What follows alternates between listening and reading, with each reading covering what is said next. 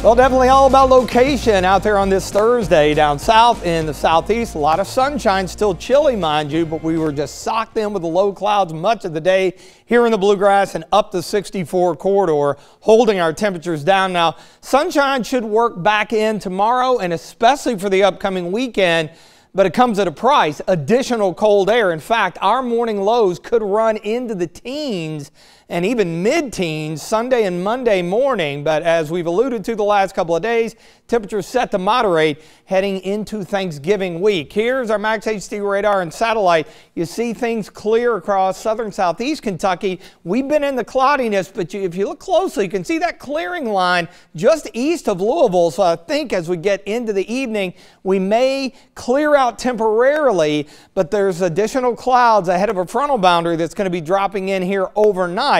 So overnight lows are going to be a bit on the tricky side, especially with a southwest wind trying to hold temperatures up a bit. You can kind of see it. The clouds are beginning to thin out here with our Bluegrass Care Navigator Skyview HD Camera Network Richmond EKU.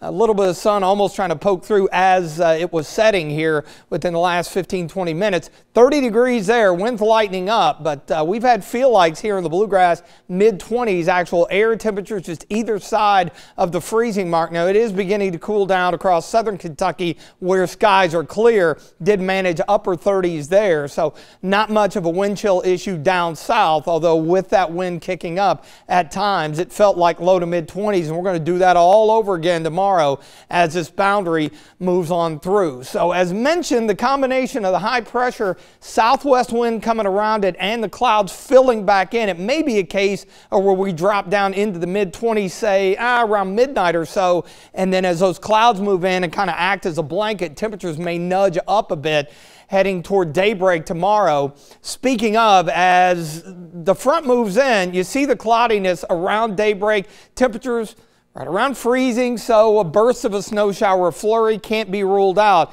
And then we should begin to clear things out a bit, but our latest run, again, has some scattered cloudiness around and even tries to top the 40-degree mark down south. So that's still well below average, but we'll take what we can get. The other part of this, again, is the wind, and we'll have wind chills low 20s tomorrow morning, probably more so mid to upper 20s tomorrow afternoon.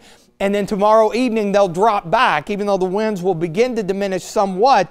Remember, tomorrow evening, round 3 of high school football playoffs here in Kentucky. We've got some big games as we get deeper in the playoffs. So if you're heading out to one of those or out at all, you'll want to dress accordingly. Now, the high pressure begins to build in Saturday, mostly sunny, but it remains chilly. This little front kind of sweeps by, and that firmly allows that high to get right overhead. So Saturday night into Sunday morning, that's when we drop into the mid to upper teens with this thing right overhead. And that's why we're going to be a little bit cooler on Sunday despite a good bit of sunshine around. And we talked about the moderation in temperatures. Now this goes from Wednesday to Sunday of the long holiday weekend.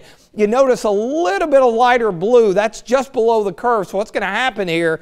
We're going above average in time for the holiday on Thanksgiving. But if we see some activity coming on Friday, some of the models indicating that, then we could see a bit of a cool down second half of the holiday weekend. So still got some cold air to deal with, including game day Saturday, but we climb the ladder quickly. Big jump Monday, and at this point, travel day and Thanksgiving looking pretty good with highs in the mid to upper 50s.